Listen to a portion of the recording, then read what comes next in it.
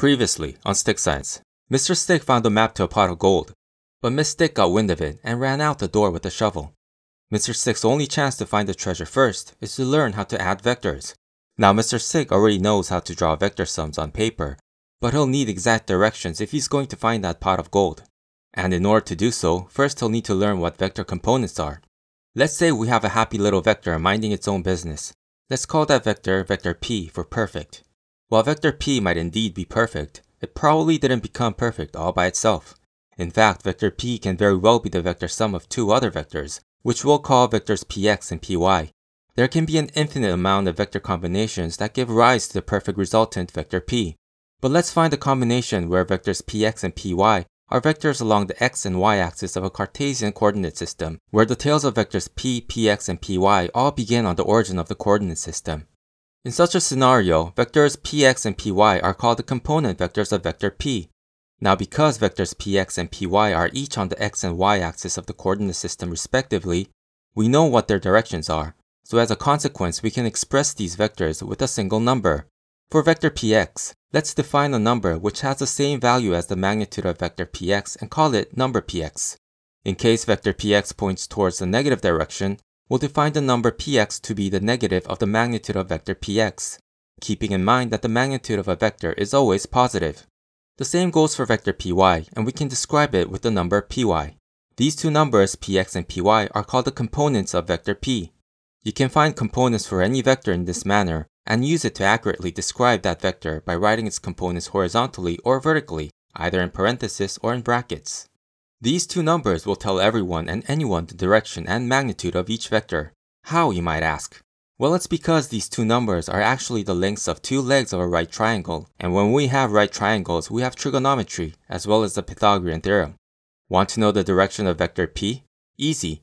Since the angle theta measured counterclockwise from the positive x-axis can be calculated using the relationship tangent theta is equal to py over px, just punch in arctangent py over px on your scientific calculator and it will spew out the exact angle of the vector.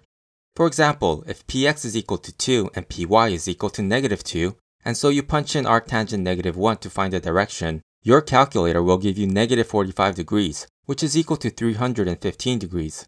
This will put the vector in the fourth quadrant and it'll be the correct answer. But be careful, because 135 degrees is also a correct answer for arctangent negative 1. For example, if px is equal to negative 2 and py is equal to 2, then the vector is in the second quadrant and 135 degrees is the correct answer, not 315. So in order to avoid confusion, it's usually a good idea to draw your vectors on a piece of paper so you can figure out which of the two is the answer you want. Next, you might wonder about the magnitude. Also easy. Since px and py are the legs of a right triangle, the hypotenuse can be calculated using the Pythagorean Theorem, which tells you that the square sum of the legs are equal to the square of the hypotenuse. So the magnitude of vector p is the square root of px squared plus py squared. Also, if you know the direction and magnitude of a vector, you can find out what its components are using the relationship cosine theta is equal to px over p and sine theta is equal to py over p. Rewrite and you get px is equal to p cosine theta and py is equal to p sine theta. Now we have everything to actually add vectors with precision. Let's say we have two vectors p and q, represented by their respective components px_py and qx_qy, and we want to calculate their sum vector r.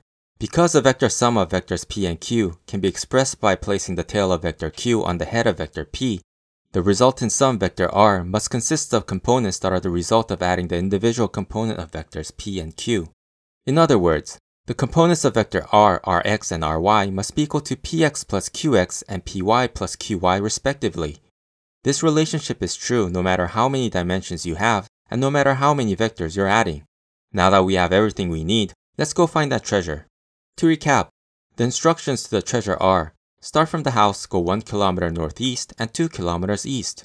So the first instruction, vector A, has a magnitude of 1 kilometer and a direction of 45 degrees counting counterclockwise from the positive x-axis. And the second instruction, vector B, has a magnitude of 2 kilometers and a direction of 0 degrees.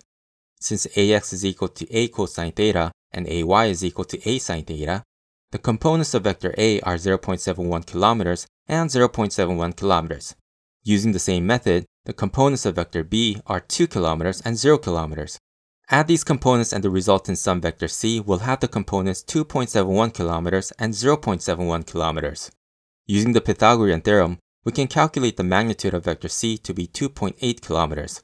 And while arctangent 0.71 over 2.71 can either be 14.7 degrees or 194.7 degrees, we know vector c to be in the first quadrant, so the direction of vector c is 14.7 degrees north of east.